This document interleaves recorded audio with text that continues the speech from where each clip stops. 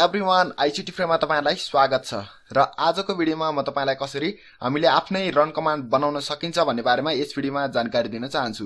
र तपाईले यदि अघिल्लो भिडियो हेर्नु भएको छैन भने अघिल्लो भिडियो हेर्न नभुल्नु होला। मैले त्यस भिडियोमा आफ्नो पेन ड्राइभहरुलाई कसरी भाइरसहरुबाट प्रोटेक्ट गर्न सकिन्छ भन्ने बारेमा जानकारी दिएको थिएँ र तपाईले यस युट्युब च्यानललाई सब्स्क्राइब गरी नयाँ टिप्स एन्ड ट्रिक्सहरु प्राप्त गर्न सक्नुहुनेछ। र आज म तपाईलाई रन कमान्ड बनाउन सिकाउँछु।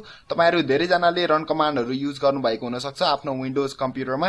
र विन्डोज कम्प्युटरमा रन कमान्डहरु जस्तै तपाईले विन्डोज र आर की आर प्रेस गर्नुभयो भने रन बक्स एउटा ओपन हुन्छ र त्यहाँबाट तपाईले जस्तै फर एक्जाम्पल सीएमडी टाइप गरेर ओके प्रेस गर्नुभयो भने कमान्ड प्रम्प्टको एउटा कन्सोल खुल्छ र यस्तै किसिमको रन कमान्डहरु हामीले बनाउन सक्छौं। र यस्तो रन कमान्डहरु हामीले आफ्नै कसरी बनाउने त्यस भिडियोमा म तपाईलाई जानकारी दिन चाहन्छु। सो आउनुहोस् सुरु गरौं। सो सबैभन्दा पहिला तपाईलाई बुझ्न जरुरी छ रन कमान्ड भनेको के हो। रन कमान्ड भनेको एउटा यस्तो किसिमको एउटा कमान्ड हो जसले चाहिँ तपाईको डकुमेन्ट अथवा कुनै पनि एप्लिकेसनहरु कुनै एउटा कोड अथवा कुनै एउटा सिम्पल कमान्ड युज गरेर सजिलैसँग ओपन गर्न सक्छौं। सो त्यसको लागि म तपाईलाई डेमोन्स्ट्रेसन दिनको लागि एउटा एप्लिकेसनको रन कमान्ड र त्यस्तै कुनै पनि एउटा फोल्डरको रन कमान्ड बनाएर देखाउने छु। सबैभन्दा पहिला हामी एउटा एप्लिकेसनको रन कमान्ड बनाउँछौं। हामी गुगल क्रोम एउटा रन कमान्ड युज गरेर कसरी खोल्छौं त्यो कुरा जान्ने छौं। त्यसको लागि सबैभन्दा पहिला तपाईले आफ्नो डेस्कटपमा जानुहोस् र डेस्कटपमा गइसके पश्चात एउटा सर्टकट बनाउनु पर्ने हुन्छ। सर्टकट बनाउनुहोस्।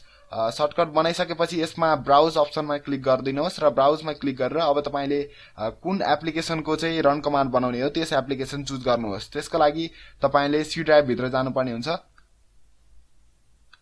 सी ड्राइभमा जानुहोस् र सी ड्राइभमा गइसकेपछि प्रोग्राम फाइल्समा जानुहोस् र त्यसपछि म गुगल क्रोमको कमान्ड बनाउन चाहन्छु। त्यसको लागि म गुगल क्रोम सिलेक्ट गर्न चाहन्छु। त्यसको लागि मैले सबैभन्दा पहिला गुगलमा जान्छु र गुगलमा गइसकेपछि क्रोम भित्र जान्छु र यो chrome.exe फाइललाई सिलेक्ट गर्छु र त्यसपछि ओके प्रेस गर्छु र त्यसपछि नेक्स्ट बटनमा क्लिक गरिदिनुहोस् र त्यसपछि मैले यो रन कमान्डको कमान्ड भनेको म क्रोम मात्र राख्न चाहन्छु र त्यसपछि फिनिश अप्सनमा क्लिक गरिदिनुहोस् र यति भइसके पश्चात अब यो जुन सर्टकट छ यो सर्टकटलाई कपी गर्नुहोस् र कपी गरिसके पश्चात तपाई सी ड्राइभ भित्र जानुहोस् र सी ड्राइभ भित्र गइसकेपछि यहाँ विन्डोज भन्ने एउटा फोल्डर हुन्छ त्यो फोल्डर भित्र जानुहोस् र त्यसपछि यहाँ आएर यसलाई पेस्ट गरिदिनुहोस् र त्यसपछि कन्टिन्यू बटनमा क्लिक गरिदिनुहोस् र यति भइसके पश्चात अब हाम्रो रन कमान्ड बनिसकेको छ।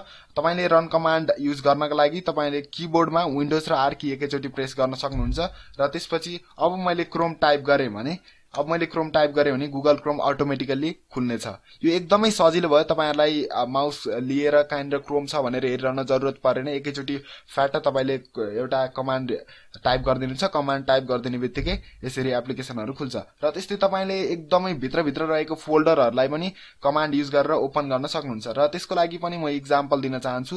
जस्तै मैले फेरि एउटा न्यू सर्टकट बनाए र सर्टकट बनाएपछि म ब्राउजमा जान्छु र ब्राउजमा गएर म एउटा फोल्डर चुज गर्छु। जस्तै म भित्रको फोल्डर चुज गर्छु भिडियोज भित्रको म एउटा फोल्डर चुज गर्छु। ओके यो ह्याकिङ भन्ने म फोल्डर चुज गर्छु र त्यसपछि ओके प्रेस गर्छु र त्यसपछि नेक्स्ट बटनमा क्लिक गर्छु र यसको नाम भनेको म ह्याकिङ भनेर दिन चाहन्छु र त्यसपछि फिनिश गर्छु र यति भइसकेपछि यो फोल्डरलाई को सर्टकटलाई पनि म कपी गर्छु र कपी गरेर अब फेरि म सी ड्राइभको विन्डोज फोल्डर भित्र यसलाई राख्छु। यहाँ रहेको छ विन्डोज फोल्डर र यो विन्डोज भित्र म यसलाई पेस्ट गरिदिन्छु र त्यसपछि फेरि कन्टिन्यू बटनमा क्लिक गर्छु यसलाई क्लोज गर्छु। ओके अब मैले विन्डोज र आर की एकैचोटी प्रेस गरेर रन बक्स ओपन गर्छु र त्यसपछि म यहाँ ह्याकिङ भनेर टाइप गरे भने अटोमेटिकली मेरो यो ह्याकिङ भन्ने फोल्डर यसरी ओपन हुन्छ र यसरी नै तपाईले सजिलैसँग आफुलाई मन परेको कुनै पनि डकुमेन्ट्स फोल्डरहरुलाई यसरी सजिलैसँग रन कमान्ड युज गरेर ओपन गर्न सक्नुहुन्छ। र त्यस्तै यो एकदम इन्ट्रेस्टिङ पनि छ। साथीहरुलाई देखाउँदाखेरि एकदम अचम्म पनि लाग्न सक्छ हैन यस्तो किसिमको ट्रिक्सहरु देखेर। सो तपाईलाई पक्कै पनि यो ट्रिक्स मन पर्यो होला। So thank you for watching this video. यदि तपाईलाई यस भिडियो मन पर्छ भने अवश्य पनि लाइक गर्न नभुल्नु होला। त्यस्तै साथीहरुलाई शेयर पनि गर्न नभुल्नु होला र त्यस्तै यस भिडियोको तल केही क्वेशनहरु छ भने कमेन्ट पनि गर्न नभुल्नु होला र च्यानललाई सब्स्क्राइब गर्न भने अवश्य पनि नभुल्नु होला। धन्यवाद।